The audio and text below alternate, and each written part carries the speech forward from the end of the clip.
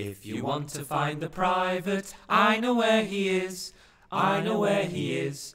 I know where he is. If you want to find the private, I know where he is. He's hanging on the old barbed wire. In terms of developing the design, what you do initially is you read the script several times, look at all the elements within that and the script requirements, and then also look at the period and the style of the piece, so that you're not only considering the period but also the stylistic requirements. But as well as formulating a design response based on artistic factors, we also have to look at the practical factors as well, and these are very specific with Theatre Centre, because we have a large tour, it's a long tour going to a wide variety of different venues, and it's all being toured in a small van. You have lots of different schools that don't have what we call a blackout, so you can't achieve, a full dark stage, so the design has to work both in open school hall lighting and also when lights are added as well. It all has to be toured by the 3 actors and the stage manager. Some of the get-ins, which is the term we use to refer to when you get the set into a building, have to be taken up 2 or 3 flights of stairs. It all has to go in through a door and has to be light enough for 2 people to lift, and also all be put together within 30 minutes.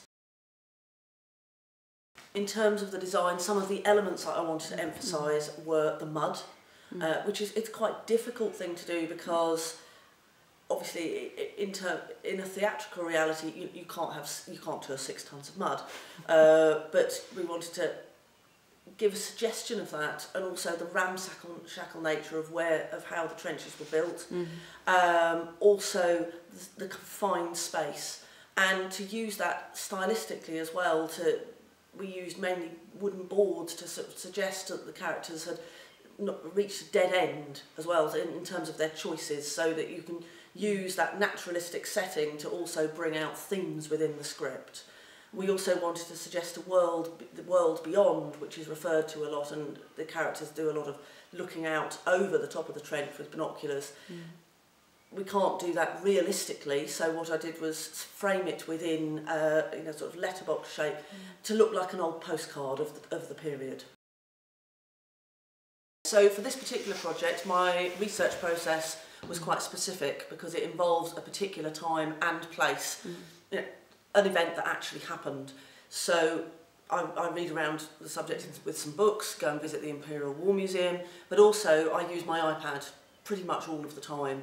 I download lots of images. It's easy then to collate them, move them around, add to them, delete them, and share any or all of the images that I need to with the rest of the creative team and with the actors and anybody else who needs them via the medium of Dropbox.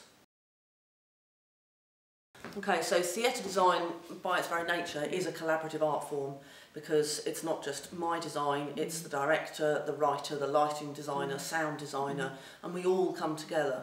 Natalie and I have been working together for 15 years, so I guess our collaborative process, our dialogue is shorthand. With Jesse, it was important to have a conversation with him about what he had in his head, the world that he imagined in his head when he was writing the play.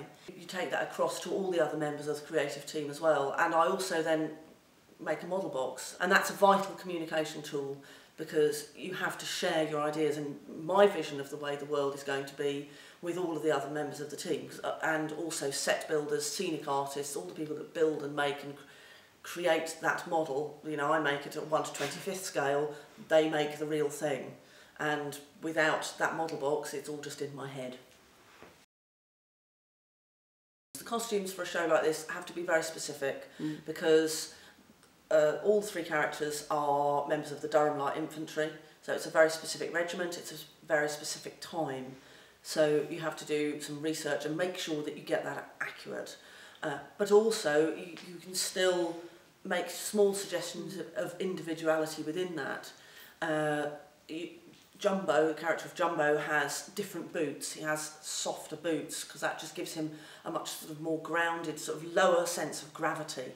The others sort of clip around the stage and he slumps around the stage, which is sort of quite good for his character.